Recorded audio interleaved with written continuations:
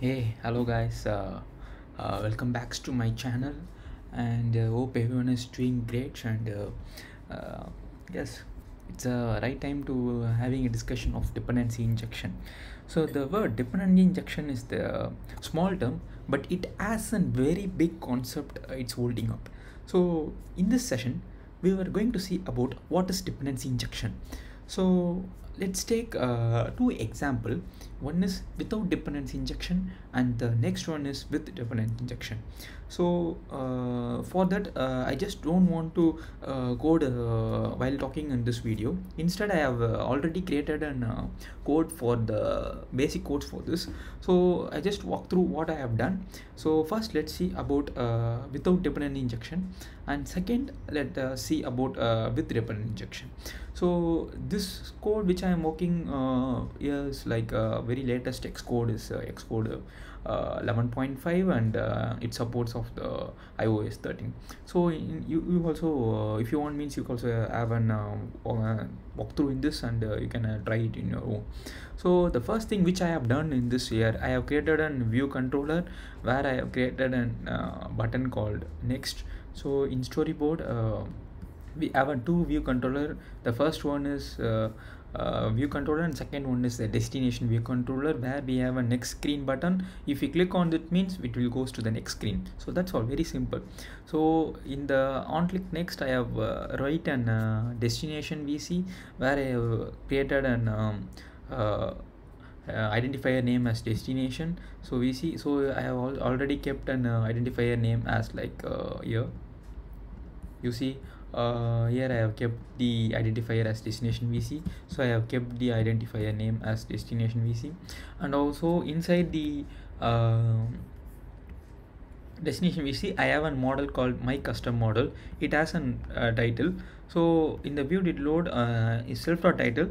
I am just making my model title as this. So whenever once we came from the view controller page to the destination page, where we will get the value from the my custom model, and it will fetch in the title. So this is what I have done. So while pushing, I have just created a model and kept the name as hi guys. So this particular will be initiated to this my model, and this my model gets a value of title, and this title will be gets duplicated to this view model. So let's run and check this. Yes, so once I click on the next screen, it just moves to the next screen where it's pushed, and I guys string gets appeared. So yes, this is done with it's very simple. So why we want to use dependency injection? Let's see an example for it. So consider in case if I am not doing this kind of initialization to this my model, and the compiler won't tell any kind of error to me, and it doesn't show it doesn't throw any error through this. So in case if I run the code like this means, let's see what's happening. Yes, I'm going to click on next screen. Yes, it gets crashed. The reason is like in the my model the my title was nil. So this is the case where you cannot predict when there is be a issue will appear. So to resolve this, there are many kind of ways there, but to resolve this I am using a dependency injection over here. So what we need to do is like, this is an example of without dependency injection.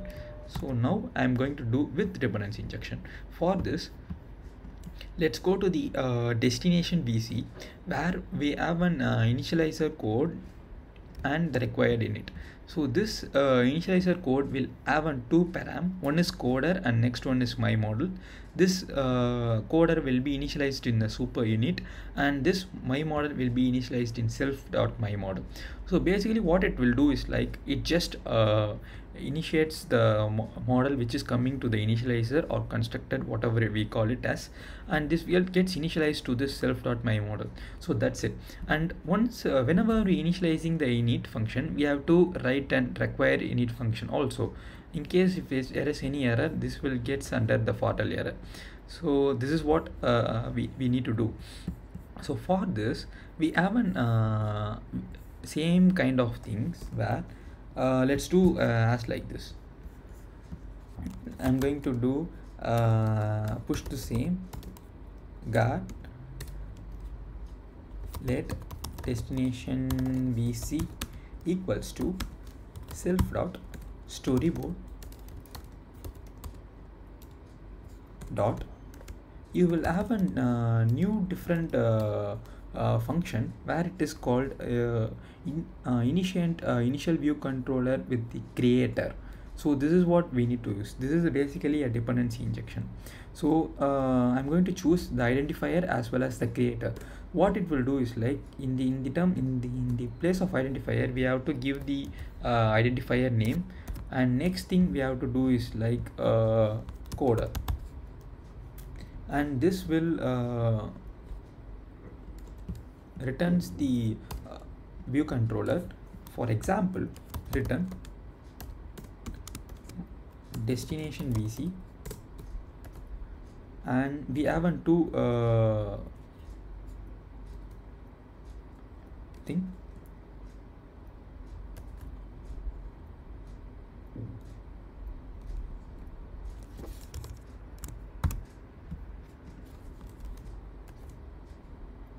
So let's take ns coder and my model. So in this place we have to pass this coder, and in the place of my model we have already created a my model for this. So like you see the example, like without the model the code won't exist. So this is the case, like without any if you don't write this my model code, means this particular code won't exist. So while the time of running the code itself, you can understand like which part is necessary and which part is not necessary.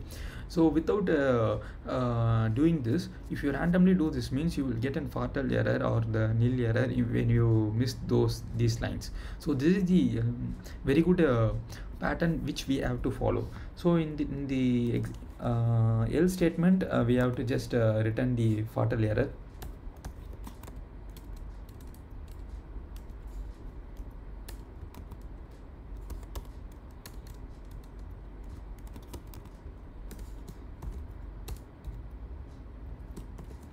Let's type it as error.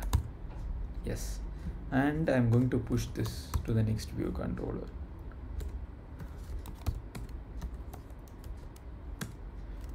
Where the view controller name is as destination vc, this one, and animated equal to true. Yes, it's done. Actually, I've already written the sample here, so I'm just going to remove this. So yes, it's done. So I'm going to run this code.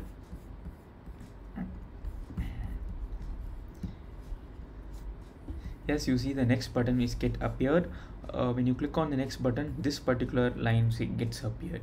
So in case if I fail to give this, means this particular code won't get run.